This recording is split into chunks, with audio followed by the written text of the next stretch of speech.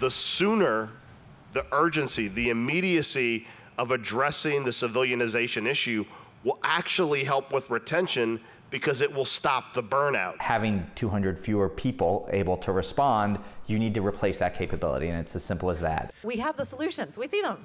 The solutions are there, but it's let's move.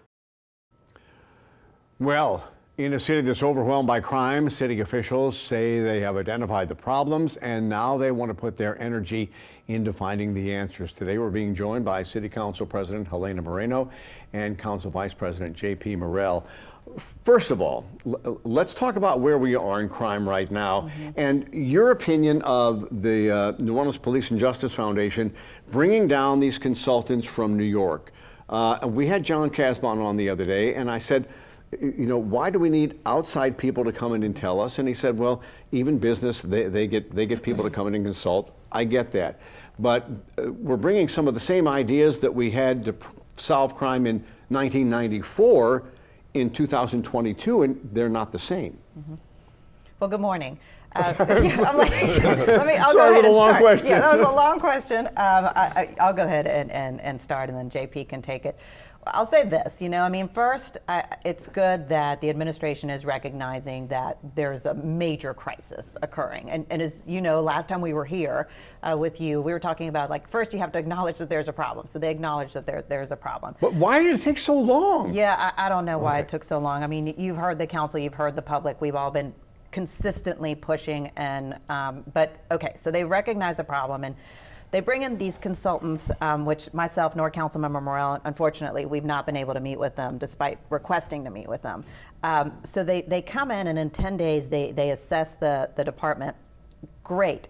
I think what's really interesting is that some of the items that they recognized were things that the council has been talking about for quite some time, including some of the reorganization of the department. So a little bit of that is, you know, why did it take, you know, someone from New York coming in to say that? And on that point, I asked Mr. Casbon, I said, a lot of the proposals that your guys are suggesting now are some of the things that the council has suggested for quite some time. Why does the mayor all of a sudden say, well, okay, we'll accept them when these guys say it, but not when the council says it? Well, I think the thing that needs to be highlighted is that the mayor hasn't accepted anyone's suggestions yet. That she didn't accept ours, and my understanding is she hasn't accepted theirs yet as well. I thought that's what that whole news conference was about. I think the news conference was about the general ideas and themes, but we have been given, and the public has been given, no specifics on what any of this costs or what it actually does.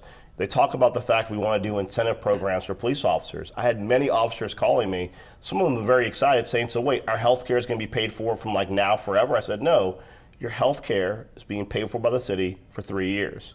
Your bonuses are for 3 years. And they're like, what? And I said, this is all paid for with one-time money, with no plan, federal money, with no plan how it will go going forward. I said, really, what's very disingenuous, you lure a recruit from Indiana to move to New Orleans to become an NOPD police officer based upon the set of terms they think is perpetual, when in actuality, on its face, it's got a 3-year expiration Well, date. I asked Mr. Casbon about that too, and he said that they're going to go to business and try and keep that money coming in. Well, they can't even tell us specifically how much it's going to cost. The estimate we both heard repeatedly is $80 million. Right.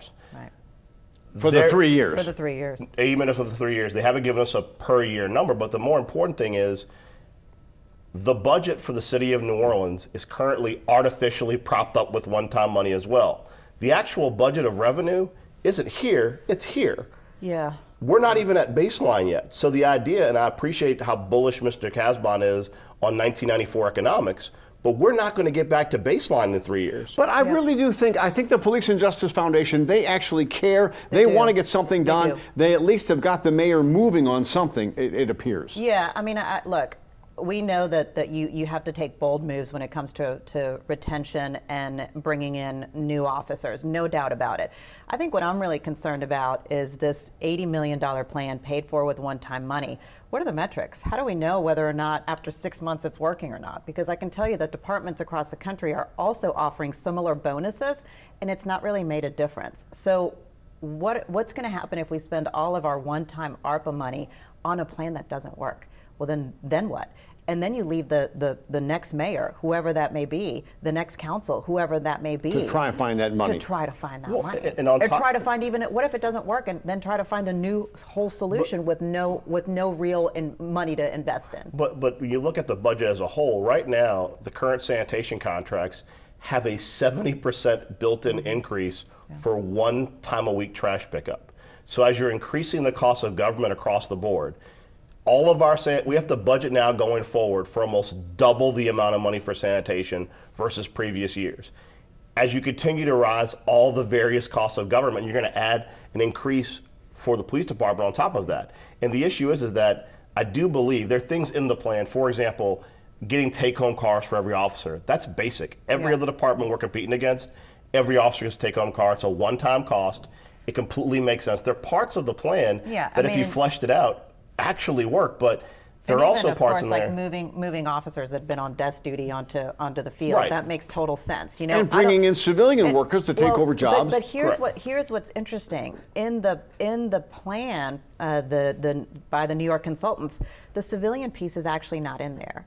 And so that's what to me was concerning, because that's what the council has been saying, like, this is what makes the most sense. And those are the jobs that people actually want. If you look at what Michael Harrison did in Baltimore, he posted 35 jobs for investigators that are civilian positions. He had 730 applicants for that position, because it's like people want to do So maybe that could work here. Absolutely. All right. Absolutely. If I can switch gears for a second, while we're talking about money, money was allocated for those poor folks who have houses in Gordon Plaza. Right.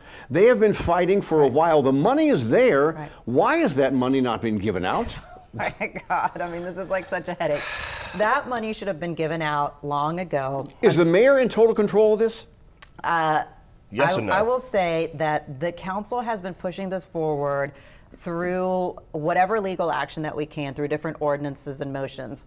But the mayor is unfortunately very much driving this train, and there are many obstacles and barriers that are just like being thrown in front of this. And some of the residents have told me that they've gone into a private meeting with the mayor, and she was offered, if you'll take $200-something thousand now, you can get paid next week. Right. If you go for the full amount, it could be who knows when. Well, I mean, I think never. Right. The challenge is that we're trying to address a situation where you had obvious environmental racism, in which people were lured onto a site that was a former dump to build houses. It was a Superfund site. Superfund site. And it's very disconcerting how the mayor is treating city money as if it is her money, and it is her money she has to protect to keep for some later purpose. And the reality is that we have consistently pushed the ball and said, let's just get this issue resolved and move forward. Yet whenever we get to the end of what we think is the negotiation to move forward,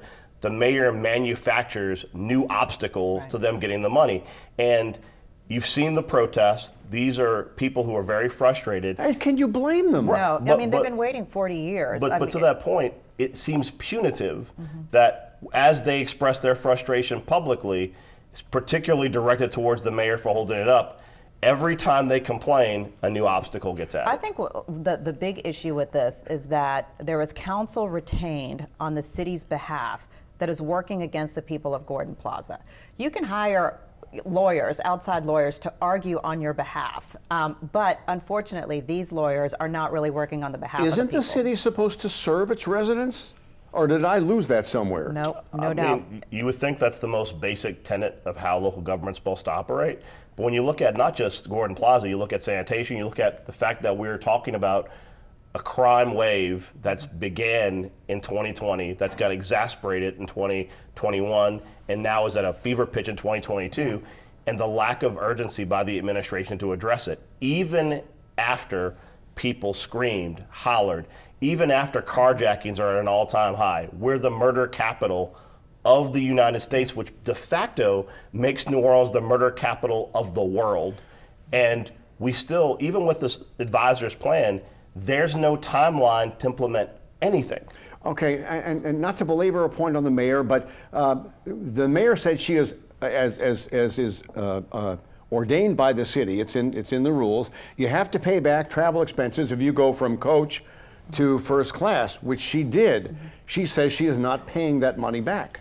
You know, that is really disappointing to hear. I think what's interesting, Eric, is that she followed the rest of the policy as far as turning in documentation, paperwork, et cetera, with her travel. But the one thing that she didn't follow is reimbursing the city for upgraded luxury travel. Many of us council members are incredibly disappointed by this, and we hope that she, comes to her senses and actually pays the city back. Can you do something? I hope that she comes to her senses and pays the city back, because if not, I believe the council is going to be forced to move forward with an ordinance that docks her pay in 2023 by roughly $30,000. The charter, the city charter, allows for the city council to set the mayor's salary. And to that point, what's also incredibly disappointing is you look at all of the city employees in government currently who are required by policy to reimburse the city for all their travel expenses above what's approved. And for the mayor to publicly take the position of, I am special, and all of you single black women who are in city government who are paying for those upgrades, you do you, I'm going to do me. But quickly, you're saying you have the power to dock the mayor's pay and get that money back. We do, through ordinance. Right. The city council sets the mayor's salary each year. It is a council ordinance. Yep. We made a little loose here today. Budget process starts November. Well, starts October, ends November. Thank you all very much. Thank you, Eric. Let's do this again sometime. Okay.